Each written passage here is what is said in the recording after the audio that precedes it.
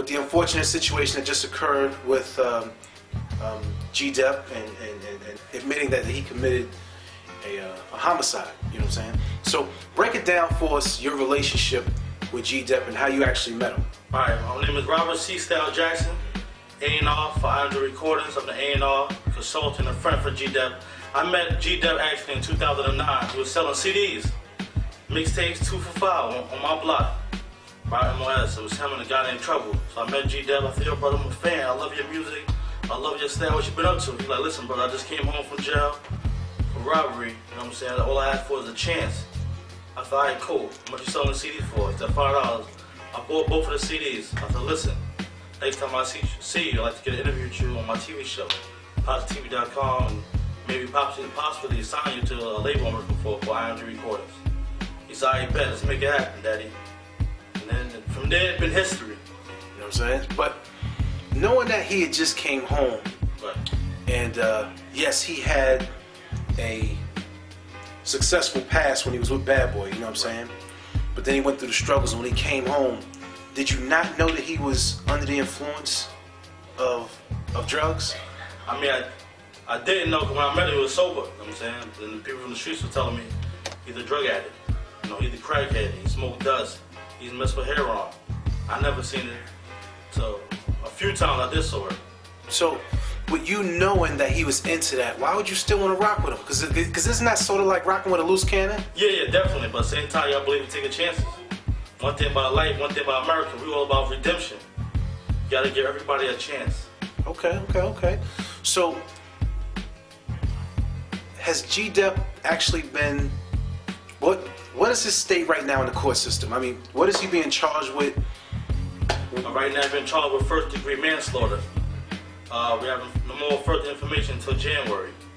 You know, he confessed to a crime. It takes a lot of integrity to do that. A lot of honesty to confess to something that you did years ago. A lot of artists, a lot of people won't do that. I'm just mad that hip-hop is not really supporting him at this moment. Instead, he's been blasted by the media, Power 105, 187, and different websites when they should be, you know, not commending him, but at the same time giving some kind of advice, some kind of support, you know what I'm saying? So being that you were such a close friend to him, did he actually come to you and say, yo, I got some shit on my chest that I just need to get off and you know what I'm saying, come to amends with? Did he seem any different, you know what I'm saying? I mean, last time I saw him was on my birthday, October 9th. We shot the video, 6 Million Ways to Die.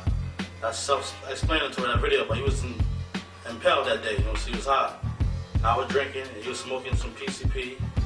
He wasn't really seeming himself that day. Now, did you get high with him? I mean, did you guys ever get high together? No. Never got high with him. On my birthday, I did celebrate, though. I drank some Hennessy, and that was it. Okay. So what was the scene like down at the courtroom a couple days ago? It was definitely yesterday. It was crazy. You know what I'm saying? It's chaotic. I did not see Puffy there. I did not see Black Rob, Balloon, Mace, and other Bad Boy comrades there. But his DJ was there. His family was there. His wives was there. You said wives? It was all there in support for G-Dep. You know, all for my sympathy go out to G-Dep and his family and the victim family at this time. Okay.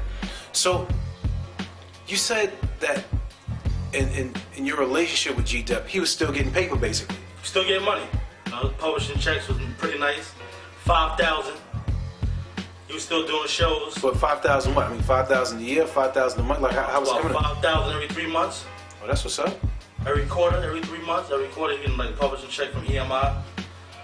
You know, definitely. He also wrote for your favorite rapper, Puff Daddy, Live Train to Parrot, P. Diddy, G-Dep wrote for that, most of the album.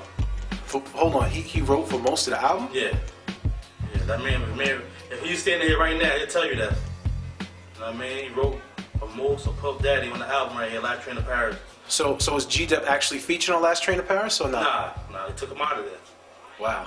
They probably feel that he's not valuable at the moment.